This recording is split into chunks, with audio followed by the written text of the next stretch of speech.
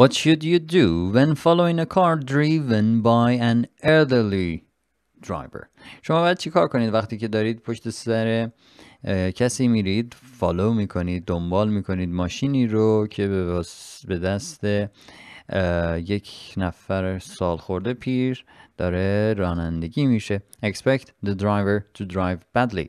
انتظار این رو داشته باشید که راننده بد رانندگی کنه. ما به رانندگی کسی نمیتونیم بگیم بد، بی ادب. من از سمت طراح پرسش از همه پیرها پوزش میخوام. اوکی، میگه که انتظار این رو داشته باشید که به بدی رانندگی کنند. Beware that their reactions may be slower than yours. میگه که آگاه باشید، بدونید که عملکرد اونها ممکنه که آرامتر از شما باشه. عملکرد اونها از عملکرد شما کندتر باشه. حواستون به این موضوع باشه. Flash your lights and overtake. چراغ بزنید و سبقت بگیرید. خب اینو که نیست. Stay very close behind but be careful. پشت سرشون وایسید، نزدیک، خیلی نزدیک بهشون از پشت سر بیستید، ولی مراقب باشید. هیچ وقت نمیگه stay close. stay close کار درست نیست. همیشه میگیم اون فضای لازم رو، اون distance، اون separation distance رو همیشه باید نگه داریم. پس اگه گفت stay close، اگر گفت rev، اگر گفت نمیدونم signal، wave، همین ها، اینو گزینه نیست. خب این که گفت stay close رده، این که گفت headlights رده، این هم که بیادبی کرد، شما ببخشید. پس همین be aware that their reaction may be slower than yours. ممکنه کندتر از شما واکنش نشون بدن یا واکنش نشون بدن. فقط همین.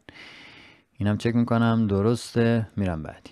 اینجا you're following a cyclist when what should you do when you wish to turn left just ahead. میگه که شما پشت سر یه دوچرخه سوار دارید میرید، حالا باید چیکار کنید؟ اگر که میخواید سمت چپ بپیچید، همین جلو میخواید برید سمت چپ، شما باید چیکار کنید؟ Overtake the cyclist before you reach the junction. ازش سبقت بگیرید پیش از اینکه برسید به تقاطع. اوکی، این هم همیشه رده. هیچ وقت ما نمیگیم سبقت بگیرید. سبقت گرفتن اونم وسایلی که سمت چپ هستن، ما هیچ وقت ازشون سبقت نمیگیریم چون میخوایم بکشیم جلو راشون. اینم رد. Hold back until the cyclist has passed the junction. عقب نگه دارید، فاصله رو نگه دارید، اون پشت بمونید تا اینکه دوچرخه سوار از تقاطع رد شده باشه. Pull alongside the cyclist and stay level until after the junction. میگه که بکشید کنارش، باهاش شونه به شونه برید تا درست بعد از جانکشن. من میخوام سمت چپ بپیشم، برم بعد از جانکشن چی بشه آخه؟ اینم که هیچ. من رو نوشته نیستم، چرا هستم؟ این یکی میگه و این یکی میگه چی؟ میگه go around the cyclist on the junction. Go around the cyclist on the junction. میگه تو تقاطع دور این بچرخید. اینگاه مثلا این میدونه، ما دور این دوچرخه سوار بریم دور بزنیم. خب این هم که چرند گفت، پس میگیم چی؟ عقب بیستید تا این رد شه بره، بعد شما بپیچید. چک کردم و درسته، بریم بعدی. تصویر رو برگردان کنم سر جاش. اوکی، here we go. این یکی میگه که a horse rider is in the left hand lane approaching a roundabout. A horse rider is in the left hand lane. دوباره مثل همین دوچرخه، این بار یه دونه horse rider، یه دونه سوارکاره. lane approaching a roundabout. داریم میرسیم به چی؟ میدون. where should you expect the rider to go? حالا شما باید منتظر باشید که این سوارکار کدوم سمتی بره. in any direction، هر جهتی بره. to the left بره چپ، to the right بره سمت راست، straight ahead مستقیم بره. این هم مثل دوچرخه سوار گفتیم میتونه هر جهتی بره. همیشه چپ میمونه ولی هر جهتی که لازم داره میره، چون نمیخواد بیاد مثلا وسط جاده و اینها، چون کند میره و اینها، نمیخواد بیاد وسط. به این ترتیب همون چپ دور میدون رو دور میزنه و هر کدوم از عناصر رو خاص خروجی رو میگیره، خارج میشه. پس any direction رو برای دوچرخه سوار و برای اسب سوار همیشه در نظر بگیریم. هر جهتی میتونه بره، با اینکه چپه. چک میکنم درسته، میرم بعدی. Powered vehicles used by these disabled people are small and hard to see. میگه که وسایل الکتریکی، وسایل در واقع موتوری که افراد ناتوان ازشون استفاده میکنن کوچیکن و سخت دیده میشن. How do you give early warning? Sorry, how do they give early warning when on a dual carriageway? اونها چگونه اخطار میدن به دیگران، وارنینگ میدن به دیگران وقتی که میرن توی مسیر چی؟ مسیر دول کانریجوی، وارد مسیر دو طرفه میشن. چه جوری به دیگران، یعنی کمک میکنن به دیگران که دیده بشن؟ They'll have a flashing red light. یه دونه چراغ چشمک زن قرمز دارن. They'll have a flashing blue light. یه دونه چشمک زن آبی دارن. آبی مگه آمبولانسه؟ They'll have a flashing green light. چراغ سبز دارن. سبز هم که مال دکتره. And they'll have a flashing amber light. یه دونه چراغ چشمک زن زرد دارن. وقتی که این ماشین ها وارد دوال کریجوی میشن، طبق قانون باید اون چراغ رو روشن نگه دارن. اون چراغ باید حتما وصل باشه، روشن باشه. توی شهر، توی پیاده رو این ور که میرن خب نه، اما تو دوال کریجوی باید حتما اون روشن باشه. پس این رو یادمون باشه. جور دیگه اگر گزینه دیگه داد اونا رو نمیزنیم. چک میکنم که اینم درسته، میریم بعدی. Okay, when should you never overtake a cyclist? Okay, در چه شرایطی، کجا شما نباید سبقت بگیرید از یه دوچرخه سوار؟ Okay, just before you turn left. پیش از اینکه سمت چپ بپیچید. پس سمت چپ بپیچید ازش سبقت هیچ وقت نمیگیریم. On one way street. توی خیابانی یه طرفه. On left hand bend. وقتی که یه پیچ سمت چپه. خب پیچ اگه باشه اونم با ما میپیچه، پس ما میتونیم سبقت بگیریم، برگردیم بعدن سر جامون، تو پیچمون ادامه بدیم. اونم که میتونه بپیچه، اینجا مشکلی نیست. On a dual carriageway. توی دونه مسیر دو طرفه. خب توی مسیر دو طرفه سبقت میگیریم، هیچ مشکلی نیست. فقط پیش از اینکه سمت چپ بپیچیم. اینو همیشه داشتیم توی گزینه‌های دیگه هم داشتیم، توی بخشای دیگه هم داشتیم که نمیدونم مثلا تو تصویر یه دونه دوچرخه سوار رو نشون میداد و یه دونه ماشین رو که میگفت این ماشین باید چیکار کنه. تو همه این شرایط باید واسمون باشه وقتی که میخوایم سمت چپ بپیچیم، تو آینمون باید مراقب دوچرخه سوارامون و این استفاده کننده جاده باشیم و اگر هستن ازشون سبقت نگیریم، بذاریم رد شه بعد بپیچیم. همیشه اینا هست، تکرار میشه، حواسمون باشه. فردا هم بریم کلک این قضیه رو بکنیم، امتحان تموم شه بره. اوکی، check answer. تمام شد، درسته، میریم بعد. What does a flashing amber beacon mean when it's on a moving vehicle? میگه که یک چراغ گردون، چراغ چشمک زن زرد به چه معنی هست وقتی که روی یه دونه وسیله نقلیه در حال حرکت هستش. این به چه معنیه؟ The vehicle is slow moving. وسیله کندرو هستش. The vehicle is a doctor's car. دکتر چه رنگی بود؟ چراغش سبز. The vehicle has broken down. وسیله چیز شده؟ خراب شده. هر وسیله که هستش خراب شده، جاده رو گرفته. اون هم که باید جفرانمه هاشو بزنه، پس اینم نیست. The vehicle belongs to a school crossing patrol. ماشین یکی از ایناییه که میان اینجوری خیابون و اینجوری وامیستن که کسی رد نشه، بچه ها رد شن. پلیس در واقع گذروندن بچه ها از خیابون هست. ماشین اونه؟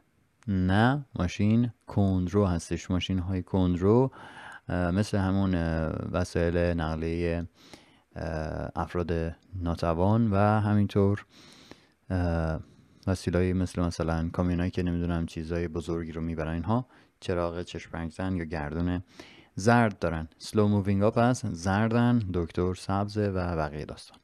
چک میکنم درسته.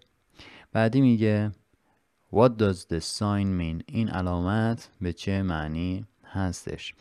contraflow cycle lane میگه که خط دوچرخه که تو جهت ما برعکس جهت ما داره حرکت میکنه. کانترافلو رو توی یه دونه دیگه از ویدیوها در موردش صحبت کردیم، گزینه بود، پرسش بود، پیش از این بخشم بود، باید دیده باشید که چی بود. گفتیم که اونجایی هستش که مثلا یه جا مثلا خیابون دو طرفه ما داریم برای رفت، یه خیابون دو بانده هم داریم برای مثلا برگشت، اونو دارن تعمیر میکنن، میان وسط این یه سری علامت میزنن و اونا رو میندازن تو این یکی، اونو کانترافلو میکنن. یعنی چی؟ خلاف جهت حرکت میکنن ولی قانونیه. این مثلا میگه که این دوچرخه ها الان مثلا تو لاین ما هستن اما کانترافلو یعنی چیکار میکنن؟ کانترافلو میکنن، جهت مخالف ما تو اون لاین دارن میرن.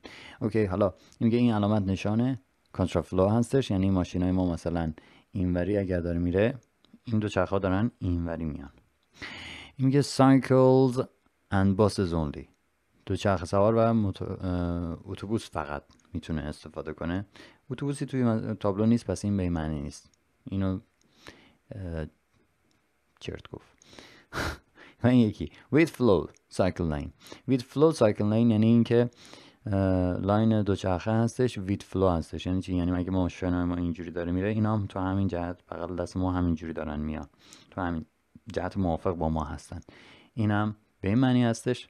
و این یکی میگه no cycles or buses، اتوبوس و دوچرخه ممنوع و اینا، که چون اتوبوس توش نیست این اصلا به خاطر این دو گزینه کلا ردن. پس این یا کانترافلوه یا چیه؟ وید فلوه، یا با ما هم جهته یا تو جهت مخالف ماست.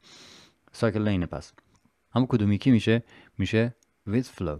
اوکی، میشه وید فلو. چرا؟ چون کانترافلو اگر باشه دو تا فلش مخالف هم میزنه که یکی اونوری یکی اینوریه، ولی وقتی که وید فلو هستش یعنی توی همون مسیر فلش دیگه وجود نداره. اوکی، بریم چک کنیم. کاملا درست بود، هم مسیر ما توی مسیر میان.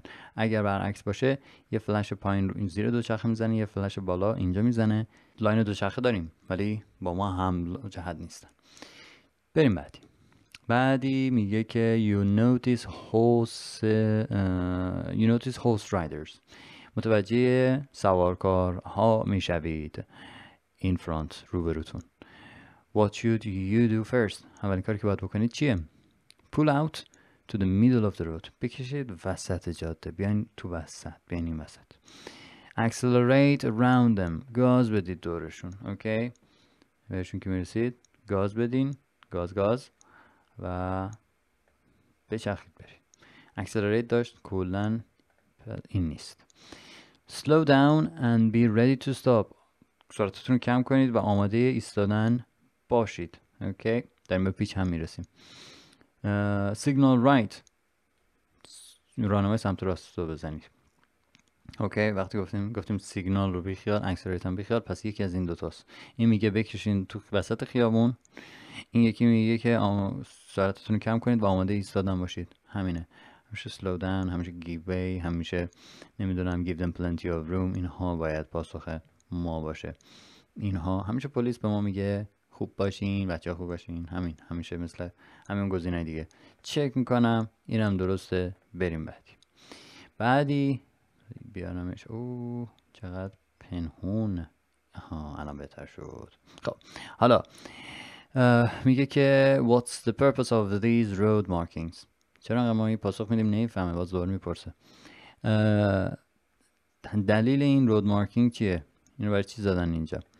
این برای میگه که to ensure children have a clear view from the crossing area، میگه تا اینکه اطمینان حاصل کنه، مطمئن شه، ایجاد اطمینان کنه که بچه ها دید باز و روشنی از ماشینی که میانه میرن داشته باشن. اینجا ماشینی وای نسته جلو دید بچه ها نگیره، ببینند. این که میگه to ensure delivery vehicles have easy access to school، تا اینکه اطمینان بده به ماشین هایی که میان بچه ها رو برسونن، اینکه به مدرسه دسترسی داشته باشن. مثلا به خاطر جا پارک و اینا معطل نشن یه وقت، اینجا راحت بیان بچه‌ها بندازن بر. اینو میگه، این یکی میگه to enable teachers to have clear access to the school، تا اینکه اطمینان بده به آموزگارا که میتونن به راحتی مثلا دسترسی داشته باشن به مدرسه. و اینکه to enable parents to pick up or drop off children safely، که پدر مادرها بتونن میان بچه‌ها رو راحت سوار و پیاده کنن. خب اینجا چون جای واسطادن هیچ ماشینی نیست، پس teachers و parents و اینها delivery vehicles، سرویس بچه ها هیچ کدوم به درد اونا نمیخوره، چون اینجا نمیتونن وایسن، فقط برای اینه که بچه ها بتونن دید داشته باشن از جاده، یهو اگه خواستن ردشن ببینن ماشینای که در حال گذرن. اینم پاسخش این بود. چک میکنم اوکی درست بود. بریم سراغ پرسش بعدی. The left hand pavement is closed due to street repairs. میگه که پیاده‌رو سمت چپ بسته است به خاطر تعمیرات خیابون. What should you do؟ شما باید چیکار کنید؟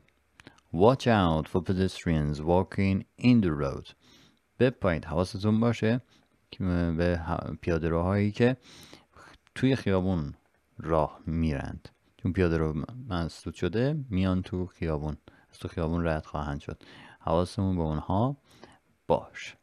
مورد بعدی میگه که speed up to get past the roadworks more quickly. سرعتتون رو بالا ببرید که زودتر از این قسمتی که دارن تعمیر میکنن رد شید. speed up اگه اومد نمیزنیم. use your right hand mirror more often. از آینه سمت راستتون بیشتر استفاده بکنید. و این یکی میگه position closer to the left hand curve. میگه که بیشتر ماشین رو بچسبونید به جدول سمت چپ، چون اونور رو دارن تعمیر میکنن، یا بچسبونید اونور. نه اینا نیست، فقط برای اینی که در واقع این خطرات نیست، چون پیاده رو بسته هستش. ما باید به حواسمون باشه، این احتمال رو بدیم که افراد میان وسط خیابون، از تو خیابون راه میرن، اینو فقط حواسمون باید باشه. چک میکنیم. دقیقاً. بریم سراغ پرسش بعدی.